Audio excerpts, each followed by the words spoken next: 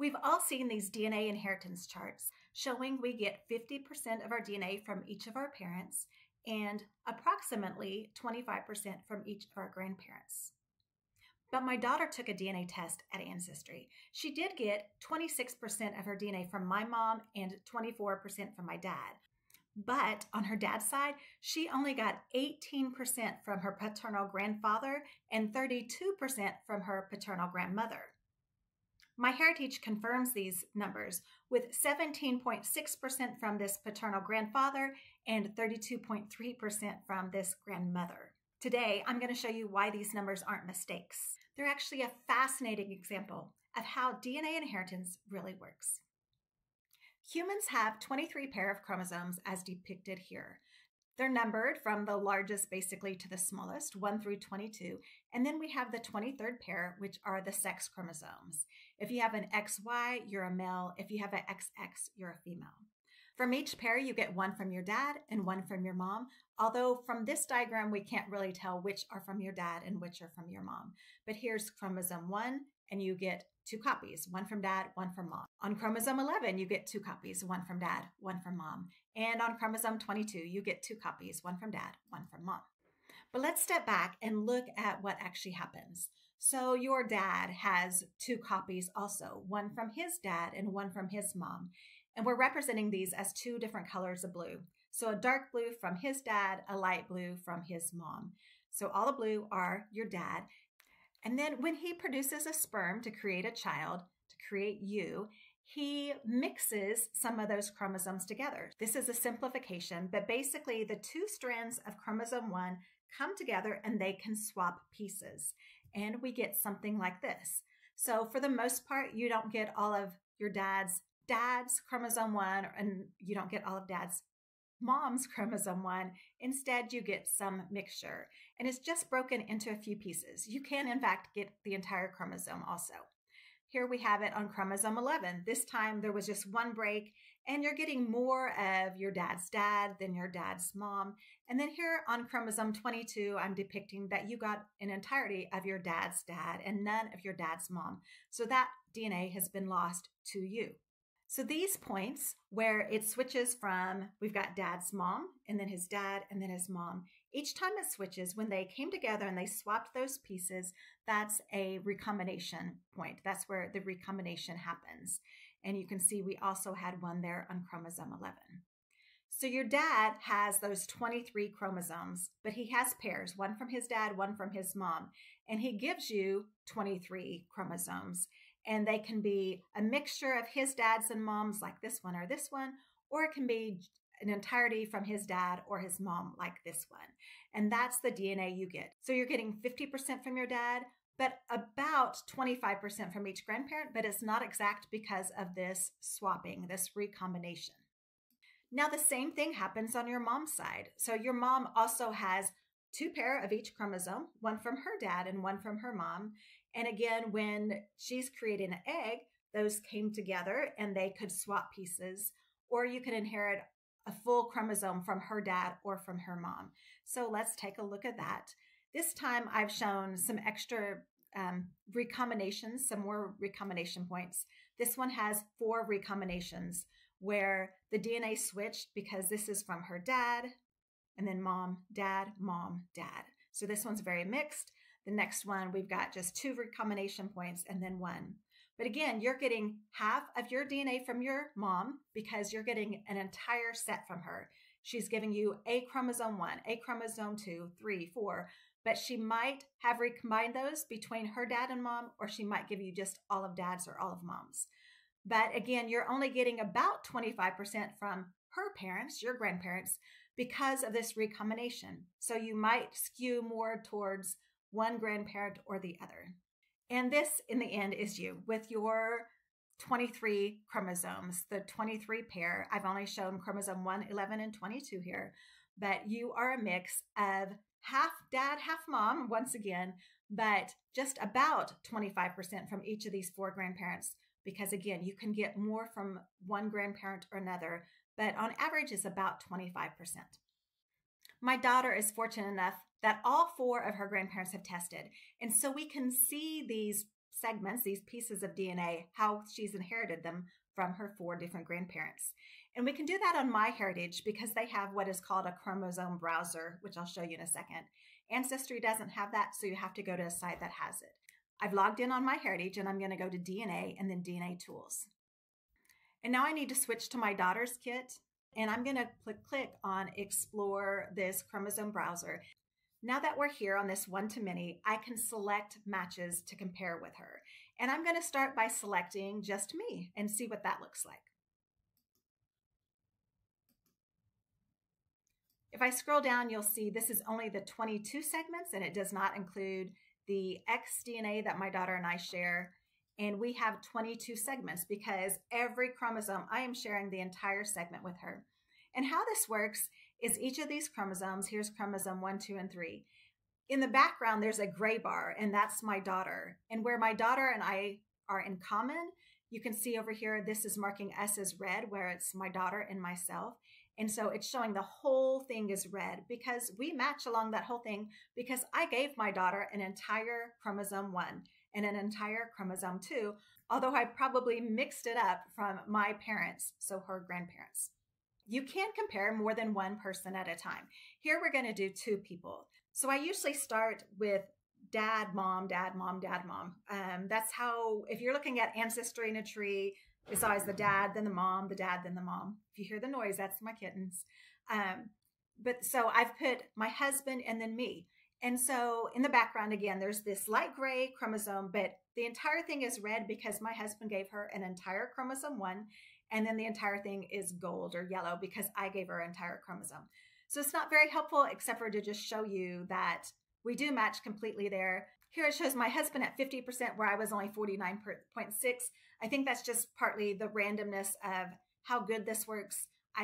We did not test at MyHeritage. These are transfers and there can be small mistakes.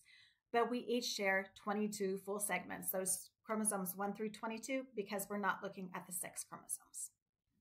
But now let me choose 2 other people. This time I'm going to compare my daughter to my dad and my mom. So these are her maternal grandparents. Let's take a look. This time, again, I'm going to have the dad and then the mom, the male and the female. And so my dad is the red and my mom is the gold.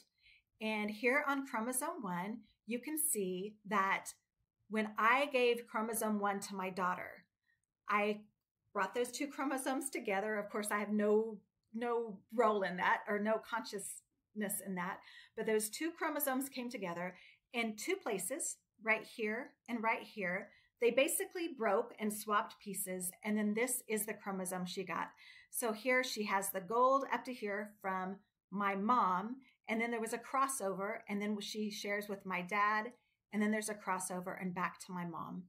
And here on this one, she has a little bit of my dad's, and then mostly her mom's. And here we've got a few more breaks. So dad, mom, dad. And I just want to do one more because this shows how many times you can break. They don't break tons of times. It's not like they're breaking 20 or 50 times. They're breaking 0, 1, 2, 3, 4, 5. And here on chromosome 4, there's 1, 2, 3, 4 breaks. And I don't want you to worry when there's right here, there's a little bit of overlap in red and gold. And here there's a little bit. This is just a picture and it's not exact. So those are the clean breaks. So this is a great image showing how my daughter inherited DNA from 2 of her grandparents, her maternal grandparents, my parents. Now let's look at her with her paternal grandparents. So once again, I've got the dad or her grandfather on top and then grandmother. And this one, there's a little flaw. Again, this happens probably because these were transfers into MyHeritage, tested at Ancestry, and it looks like there's a little missing piece here. This is probably supposed to be red, although it could be gold. It's just missing. But besides that, we could go to the next one, but we can see here again, gold is grandma, and this is from my husband. He gave her an entire chromosome 2. Now these larger chromosomes don't that often get passed on to the children, the grandchildren, as a full piece, but here we've got a full chromosome 2 from her grandmother and basically a full chromosome 3 from her grandfather. Sometimes we're missing these end pieces, and here's another one, but this one's not, and we just really don't worry about those end pieces. let's look at all 4 grandparents at once. So here's all 4 grandparents, and it's dad's dad, dad's mom, mom's dad, mom's mom. So it's my husband's parents and then my parents. And again, we have this little gap here, but we can look at the 2. And again, that light gray in the background, that's my daughter's chromosome. And where it turns color, that's where those people are sharing. So again, chromosome 1, this piece right here, she shares with her paternal grandfather who's tested. And here we have, this is her maternal grandmother, my mom. And where she shares green, she's sharing DNA because she inherited it. That's how she got it from me and then from my mom and back in time. So this is how segments of DNA get passed along.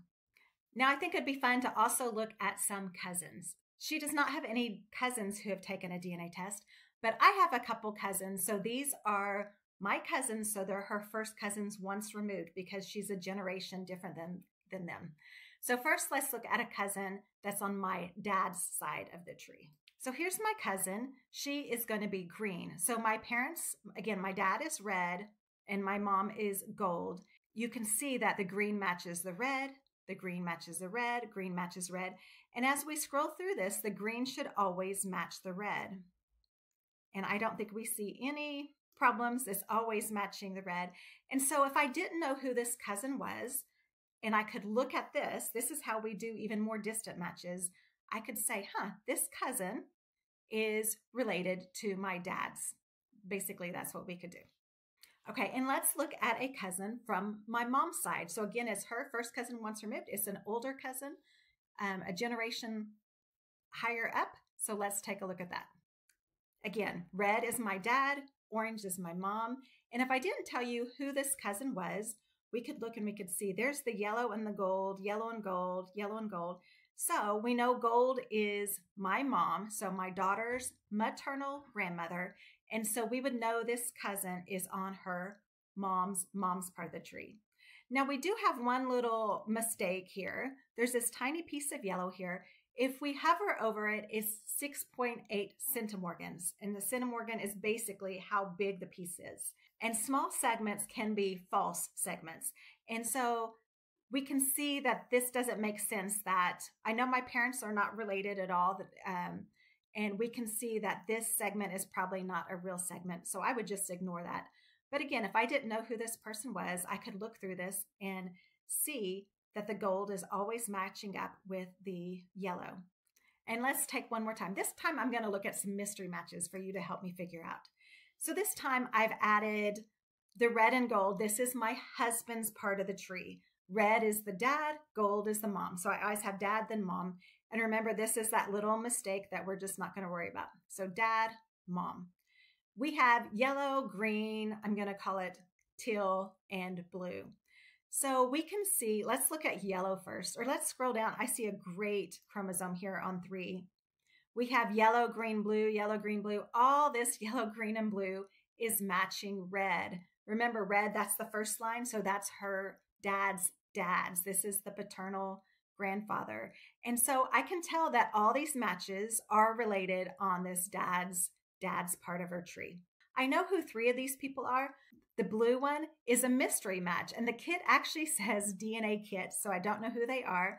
But from this, I can tell that they are on her dad's part of the tree. Now, so these are all matching red, the yellow, green, and blue.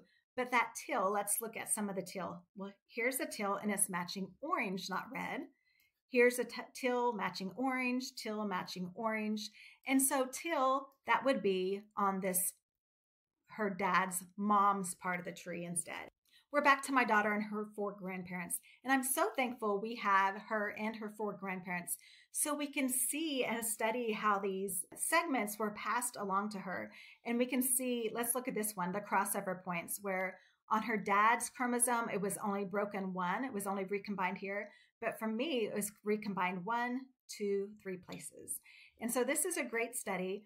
And I'm going to be sharing more about what we can do with these chromosome browsers and let you see some of the beauty of this and see where our DNA actually came from. So stay tuned. I hope you enjoyed this, and I'll see you next time.